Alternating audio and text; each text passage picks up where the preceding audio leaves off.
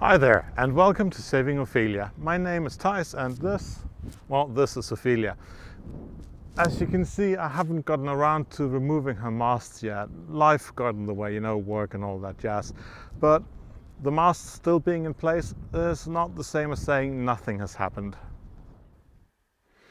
I received this in the mail, and seeing that I haven't bought anything else from Amazon recently, I kind of assume it's a new stop solenoid for Ophelias engine, but let's open it and see.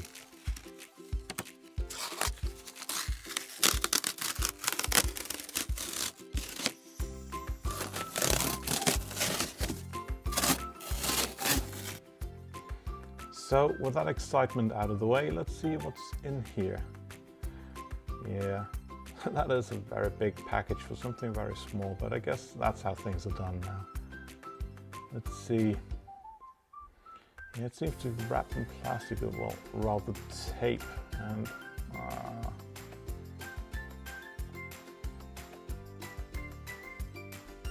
no, I'll just end up ruining things. I think I'd better grab a knife or scissors or something. I never really understood the appeal of unboxing videos, but I thought I'd have something that's wrapped, so why not unbox it? And well, let's see. Yeah, that does look like a solenoid, all right. And yeah, it seems very similar to the old one. Yep. There is a bit of difference, but it's really not much. You can see that the new one is a bit larger than the old one, it's a bit longer. Let's see the business end here. Yeah, I can't compare those, of course, because that's been removed from the old one, but it does seem feasible that this one could be fitted into the old one, or well, something very similar. It's a bit odd though, it seems that it's going to retract when I apply power to it. Whereas I thought the old one would extend when it got power, but I guess I'll have to fit it on the boat to see how things work. So this time around I'm going to be testing this new solenoid here that I got. Yeah, that will be the lower one. And of course I'm going to have to install it back here in the fuel pump where it belongs for it to have any work to do. But before I can do that, I'll need to put the control panel in place. And well, there are a few things missing here, as you might know. I haven't put them back in place, the belt tensioner and so on. And once I've that in place, well, then I can test if the engine runs as it's supposed to and if the solenoid stops it. But before I can do that, well, before I'm going to do that, I'm going to test how the solenoid performs on its own. So I'm just going to hook up the power and connect the control panel and then connect the solenoid without installing it in the engine and see how it responds to power and no power. Just to be sure what it is that I'm doing here, because I have a sneaking suspicion that the reason this old one was gutted was because, well, I thought that this would be a off solenoid that would be retracted when it didn't have power and then be pushed out when it got power. But this one should be exactly compatible for all I've been able to see, and that doesn't seem to work that way. So the problem might have been here that this didn't work. They had some kind of electrical issue, so they couldn't get it to disengage and open the fuel and couldn't start the engine. So they pulled out the innards of this thing because that would allow them to run the engine. Yeah, makes sense if you want to run the engine, and well, you probably do.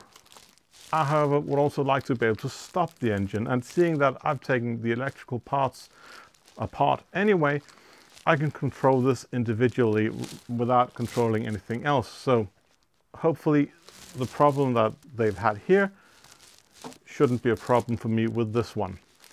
But I guess we'll see about that. Yeah, I just noticed that I have a lot of these pink crystals around here, and they are from the coolant. It's what's left behind when the coolant evaporates. So I definitely have some kind of coolant leak, and it's not obvious where it is. I think it might be up in this connection here, because that does seem a bit wet but that wouldn't explain how the crystals get over here, because it would just run down then here. Well, it might run on the surface back here and then run down. I'm not entirely sure, but I need to do something about that before we go sailing anywhere, but that's not anytime soon. If I refill the reservoir with water, I should definitely be able to keep the engine going for quite a while before this kind of leak becomes an issue. But yeah, I'll need to hunt that down at some point, but for now I'm just going to check that solenoid. Well, as you can see, I'm currently charging the battery, but that should be almost done. I think we're about, let's see what the status will be here, 95%. So that should be plenty to get the engine running when I need to get it running.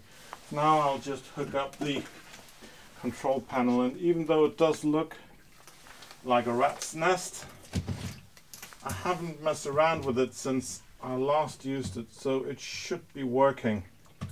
Well, emphasis on the should, because by now I should know better than say something works and or doesn't work.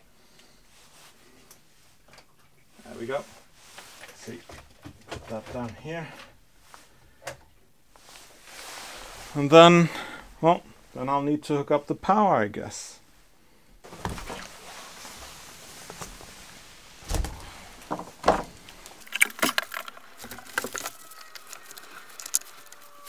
There we go. Now the system's got power.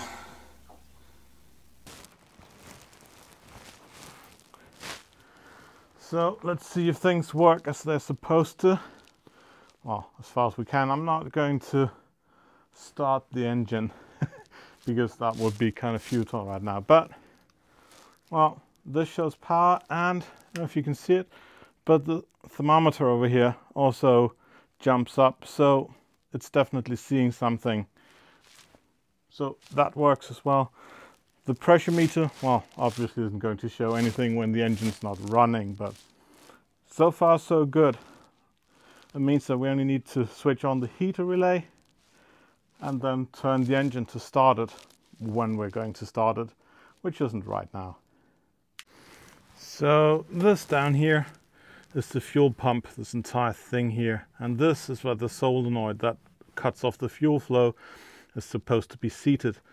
And well, as you can see, there's nothing in there right now, but while I had the solenoid out, I had something plug the gap, because I'd really rather not have any dirt get into the fuel, because it's after the filter, and that would just cause a whole lot of mess. But this is the wire that's supposed to engage the solenoid. So I'll connect the solenoid to that and then just touch it on the engine block, because that should complete the circuit if I engage the power on the control panel. And then I can see what happens. And well, more or less anything metal here should be enough to connect the circuit. So let's do that. Now I'd better not drop the nut here, because that would be a mess. Let's see. I can't really see what's going on when this cap is on, so I'll remove that. And then my plan is to turn on the power for the solenoid and touch it to the to this metal part down here, because that should complete the circuit. So let's see. Nothing happens right now. Well, there isn't any connection there. Oh, maybe I should turn on the power. That might help. That'll be the main power, and now I have power for the solenoid. Let's see. Well, nothing happens here. I don't know why I could touch it otherwise. Yeah. Doesn't seem like anything's happening. So that's going to be an issue.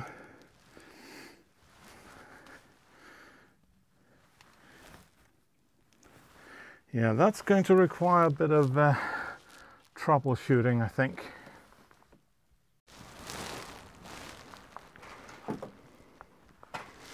Yeah, I'm thinking that the first step is probably to check whether or not there is the power here that's supposed to be.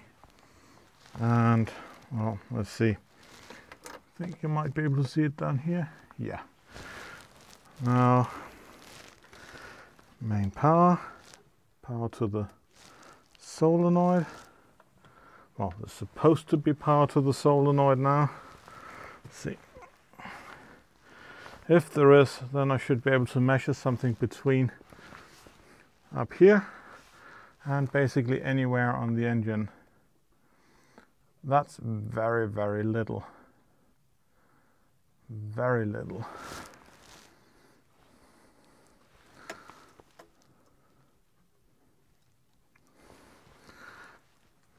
Let's see. Let's go somewhere a bit closer to the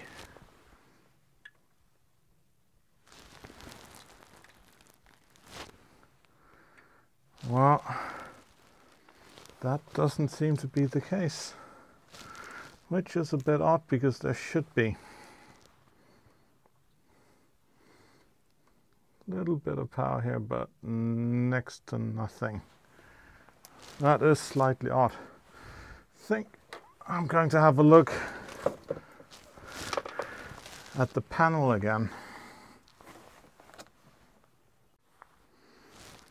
So we can see the main power is engaged, and the power for the stop solenoid should be engaged as well.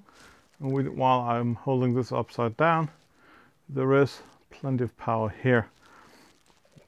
Would have been quite odd if the battery had been drained already. So that's not it. So let's see if I can get in here and check here, because there we go. Now I should have the copper accessible in here, the metal anyway. Let's see. And that measures the full 13 volts. So the full 13 is passed on here, but somewhere it disappears, which is odd because it didn't used to do that. So I got to thinking, I'm wondering whether or not it might be that the engine, which is used as ground plane, or the negative connection, isn't seeing any power at all when it's just the battery doing its thing.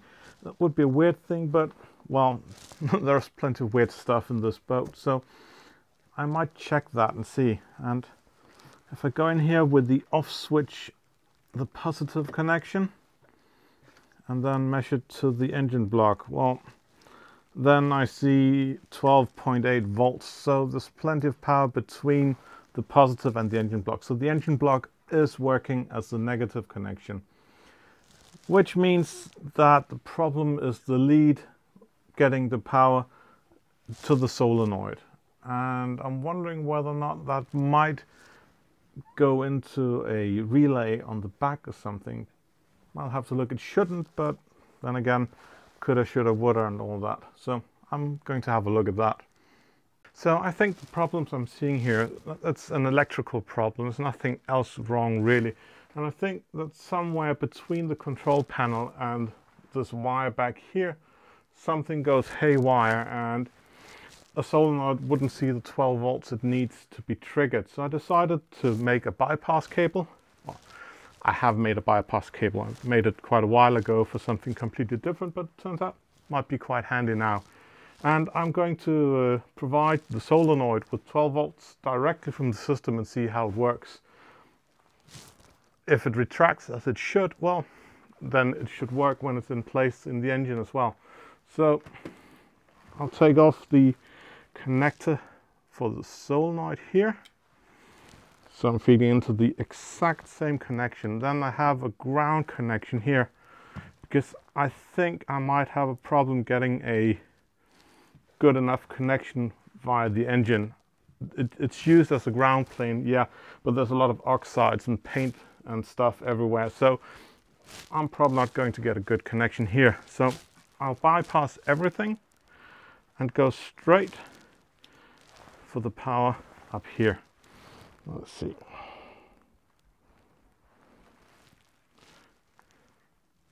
And let's turn on the power. And the stop solenoid kind of needs some power if it's supposed to work. There we go. Main power, stop solenoid. It's probably going to be inverted, but let's see. Yeah, I'm definitely getting some power here.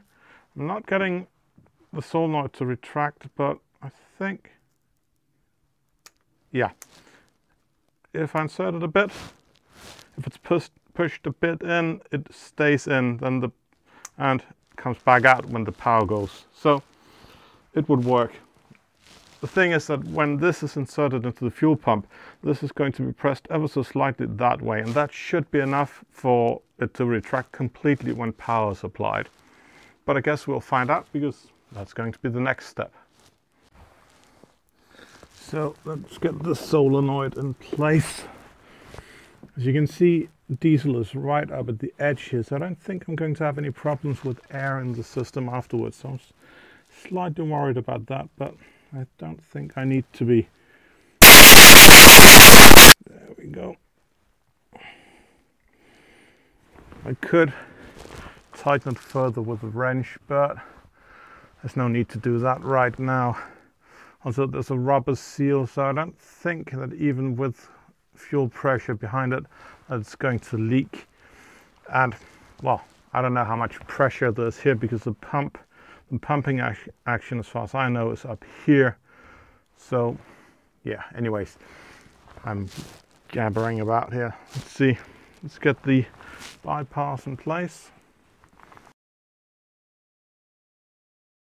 There we go, that should give a good solid connection. The wire up here where it's out of the way.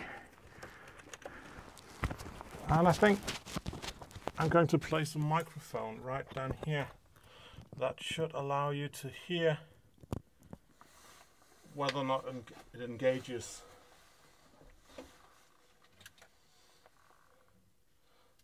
Power and once more.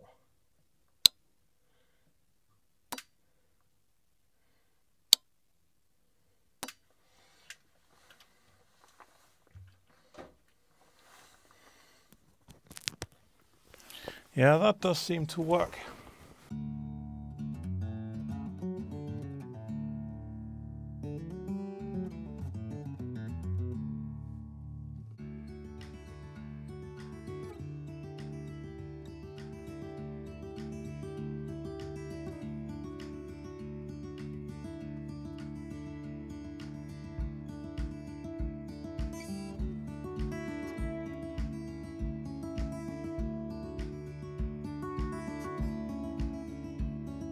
So with belt tensioning now in place, we should be able to run the engine. I'm going to put some water in the reservoir and enable the cooling, and then, well, then we'll see if she works.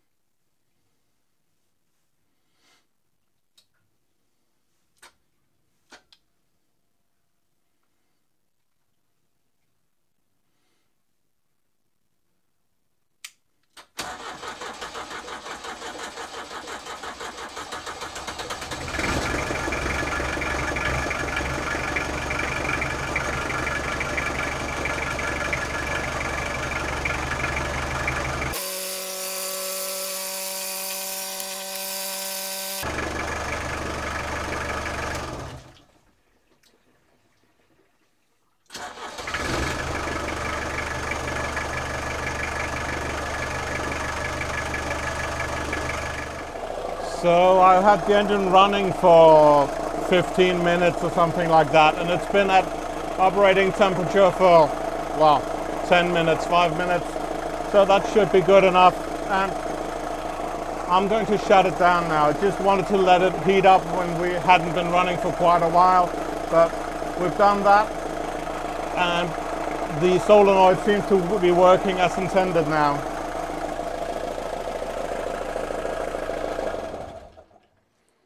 There we go. Everything's shut down without touching the engine. So it works. Thank you for tagging along once again. While we didn't get any closer to having Ophelia hauled out, we did get the fuel shut-off system working, and I can now control the engine entirely from the control panel up there. The only thing that's still missing would be the tachometer, but for that I think I'm going to need a oscilloscope, because I'm not entirely sure that this generator down here puts out the pulse signal that it's supposed to. Either that or the tachometer is just broken, but the only way to find that out would be to, well, look at the signal with an oscilloscope.